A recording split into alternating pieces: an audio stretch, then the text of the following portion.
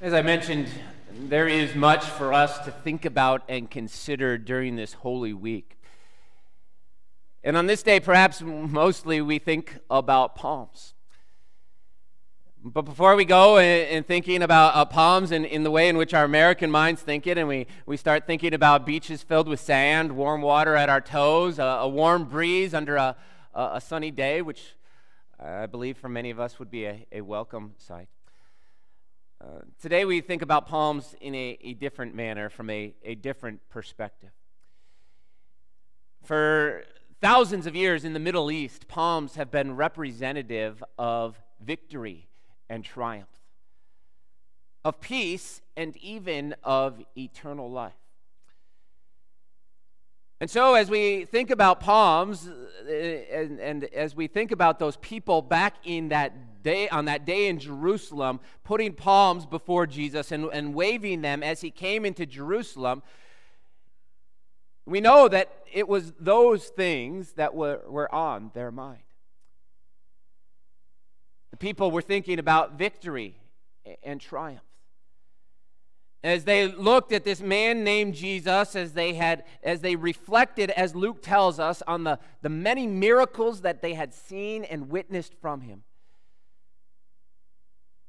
as they saw and perhaps believed that this was the Son of David, the promised one who would deliver them, how could they not have victory and triumph on their mind?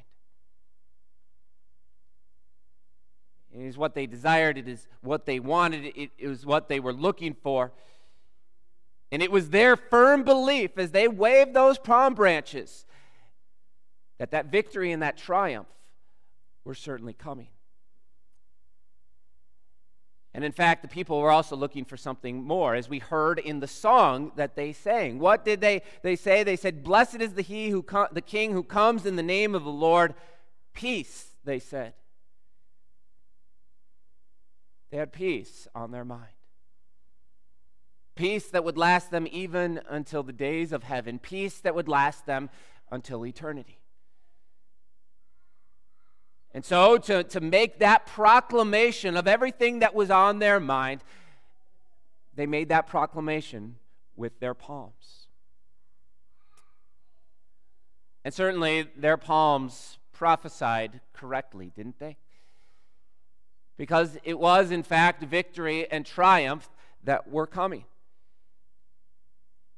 The people proclaimed it just as it was about to be, that this was the very reason that Jesus was riding into Jerusalem, that these people might have peace.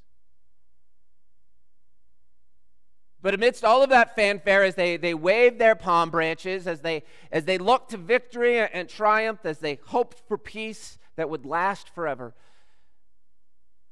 certainly none of them could have imagined on that day, amidst all of that fanfare, what would take place in the coming days. None of them could have had in mind how that peace, how that victory would be achieved in the days ahead. But certainly, as Jesus rode into Jerusalem, what was coming in the days ahead was on his mind.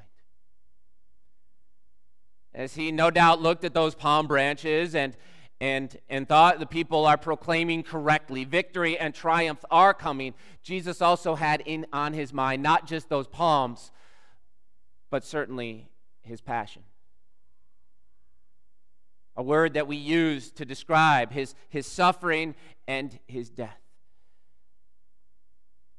And though none of those people who were gathered there knew that this is how the week would end, Jesus knew that in the days ahead he would be denied, he would be betrayed, he would be arrested, he would be tried, he would be sentenced, and he would be crucified. And so in order to think about the victory, Jesus certainly had to be thinking about the passion.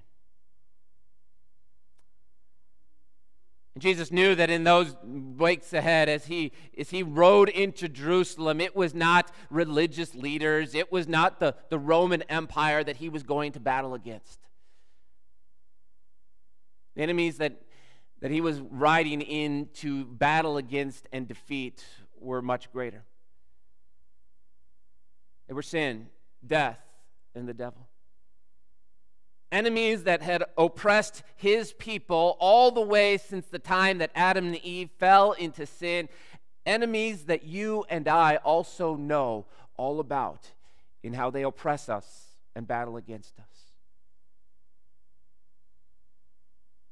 Jesus knew that for such enemies, the battle would be fierce. And so as he went to pay the wages of sin, that price would be great. As he went to crush the devil's head, that powerful devil would fight fiercely. And as he went to take away the sting of death, death would also sting him. This was on Jesus' mind, even as he rode amidst those palm branches. And certainly, as we gather today on this Palm Sunday, during this Holy Week, as we ponder and think about those palms and the victory that they proclaim, we must also ponder the passion of our Savior Jesus. We must also look ahead to what is before us this week. Not skipping ahead to Easter Sunday and the triumph and the victory that we will fill this church with a resounding sound with next week. But to also remember how important each of these events are that we will see in the week ahead. To slow down and think exactly what they mean. What it means that Jesus gives to us his very body and blood in the sacrament that he instituted on Thursday of that week. What it means as Jesus speaks with purpose each of the 7 words that he spoke as he hung on the cross. What it means that Jesus bowed his head and breathed his last. What it means that Jesus was laid in a tomb, life not in him. Each of those things we must ponder, not just because of what they meant for Jesus, but because of what they mean for you and me. Because through that passion, we can also ponder what these palms mean.